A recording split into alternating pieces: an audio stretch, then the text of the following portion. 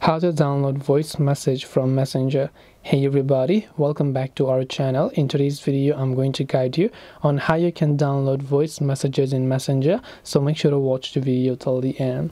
If you want to download voice messages from Messenger, right? So if I open up Messenger here, and basically if someone have sent you a voice message, but if I long press on it, you can see that we don't have an option to download the voice message. But there is one trick that you can do to save this voice message. That is to actually play the voice message in full volume over here. So when you play the voice message, as soon as you play it, you can try to open up a voice recorder app and record it. So the voice recorder will also record the sounds coming from this little phone, which could be the voice message that you're trying to record, and you can end the messages recording. Then you'll be able to listen to that message.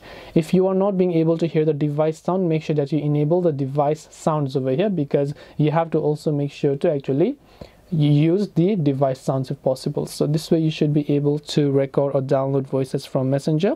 Hope this video was helpful. If you have got any questions, feel free to leave them down below. Thank you for watching till the very end, and see you soon in our next video.